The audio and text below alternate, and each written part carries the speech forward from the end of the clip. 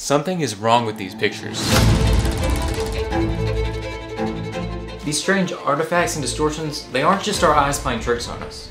Gravity is actually bending the light in these photos. Let me explain.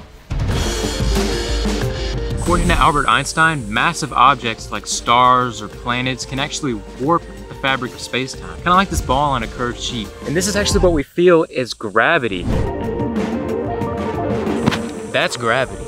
Now light, a form of electromagnetic radiation, has zero mass, and because of this, it always takes the quickest path relative to time. Now in a flat environment, this is a straight line, like this river. But the landscape this river flows through is not always flat, so the flow of the water is actually forced to bend.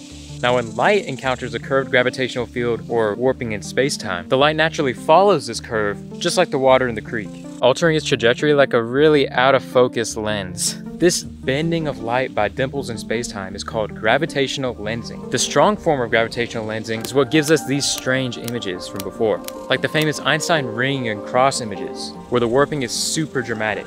The distortion we perceive is actually an entire separate galaxy behind the lens galaxy. In this case, light from a distant quasar takes 4 separate paths through space, warping around the lens galaxy. Astronomers can even measure differences in these light fluctuations to calculate the distance the light has traveled, which allows us to measure the Hubble's constant, or the rate of expansion in the universe.